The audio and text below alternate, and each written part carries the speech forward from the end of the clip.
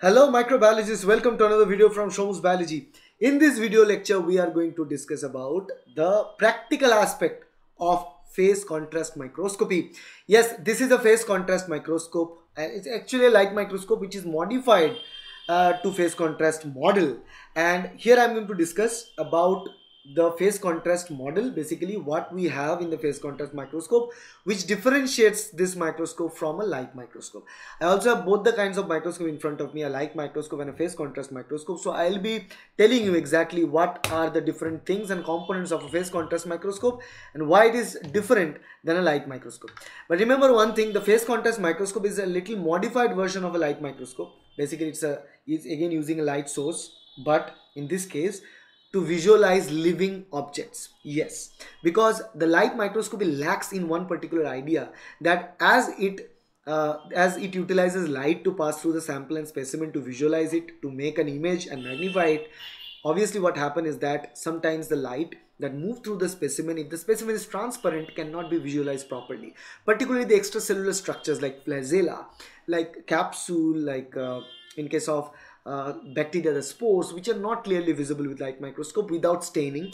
So if you're dealing with living bacteria, dealing with yeast which are growing in the living space, and living microorganisms basically, or any other living protozoa or anything, pond water, anything that we see in this particular channel, those things can be well visualized utilizing a phase contrast microscopy. What's the basic difference between light and phase contrast microscopy? Theoretically we have understood that process, but now practically we need to understand that. Without knowing practical, you'll never understand the basic difference between light and phase contrast microscopy. So let's move on to this part. So basically we call it as both the microscopy are known as light microscopy, but the difference is that one there are two examples.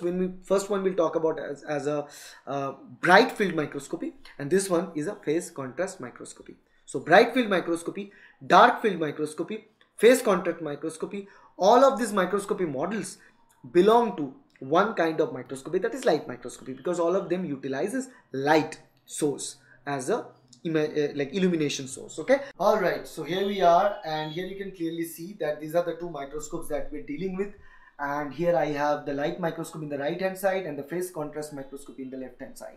Okay, so what we can clearly see is that what is the primary difference between the two. If you can see that there are many things are similar, that they have the light source as the illumination source, they have the adjusting knob, maybe the position is a little different. Here is this one, and for the phase contrast is this one. Then there are the stages, so they both have stages, right? So here is the stage for the light microscope, here is the stage for the phase contrast microscope. The only difference you can see from this particular point of view, and here you can see that there is only this diaphragm which we can bring to the bottom. So this is the diaphragm and condenser duo. Okay, and I can take it to the top as well, diaphragm condenser duo. In this particular image you can clearly see this is the difference. In the light microscope we only have condenser diaphragm duo, but in this microscope what we have this structure, that this is the phase contrast apparatus, okay, or phase plate. We call it as a phase plate. Now what we can clearly see in this phase plate is basically, you can see this is the phase plate, right? And this is written as B. B means what?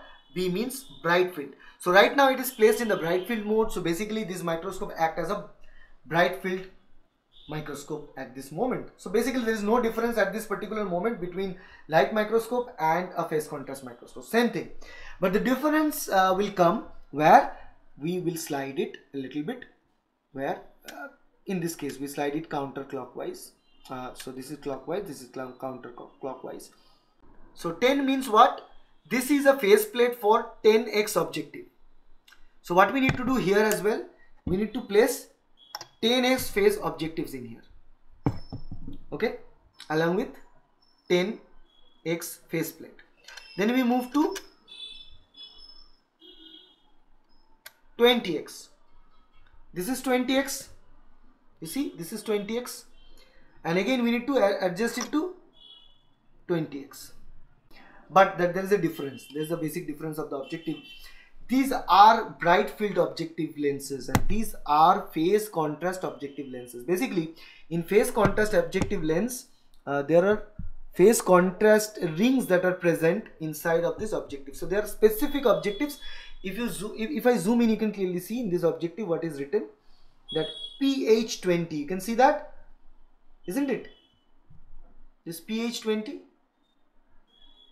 here. This pH20 means what? That is a phase contrast objective. While these are all normal objectives. There is no difference in name. These are normal objectives. Okay, normal bright field objectives. Now, one thing I should tell you is that we can use this phase plate or phase objective to visualize light bright field microscopy as a bright field lens, but we cannot utilize a bright field lens for phase contrast microscopy. Okay, remember that. That's why phase contrast microscope are much expensive, because it can work as a bright field microscope as well as a phase contrast microscope, both.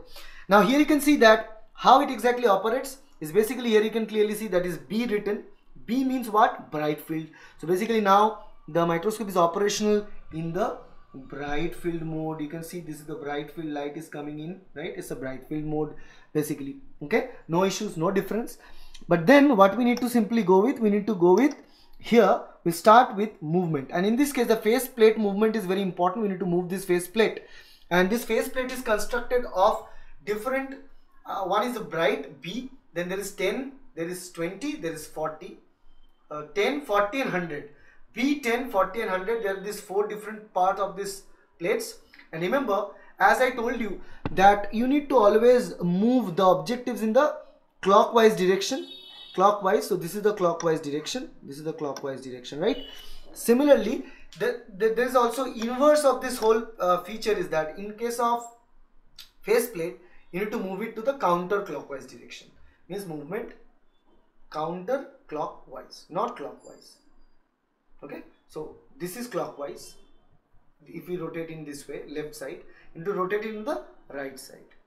Okay, so first it will hit 100, means now the face plate is set to 100.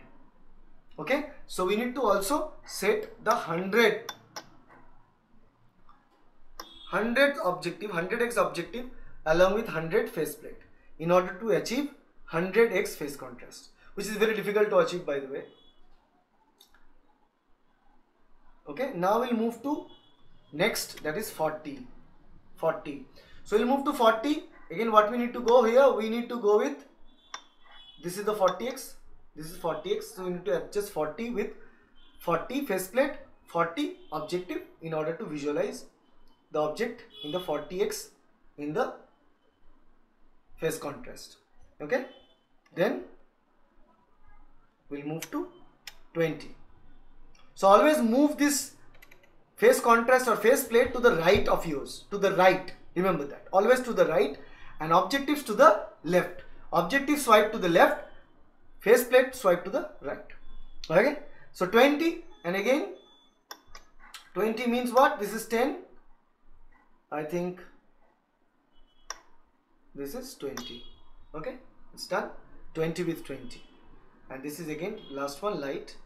This is 10, so again you'll move the same way, 10, done. 10 with 10, and then finally bright field. Okay, so normal bright field microscopy, and again you can use it with anything else. So basically this is the idea of the phase contrast microscopy. The difference in phase contrast microscopy over the light microscopy, there is nothing to deal with here. Simply you lower down this diaphragm and condenser duo in the 10x objective, then slowly for 40x and 100x you will take it up at the maximum position. That's all you need to do. There's nothing else. What else you need to do is basically you need to adjust this diaphragm. You can see that this is the diaphragm. Close it, open it. Open and closure is done here. That's it. There's no such difference in here. That's the only difference that you need to do at this particular point. Use phase contrast to see these images. You can see this is a beautiful image that you can only see with phase contrast. Basically, I'll try to show you with the fine adjustments. You see, this is an image view of a phase contrast. You see the contrast that is created in the 40x with mosquito is remarkable, right?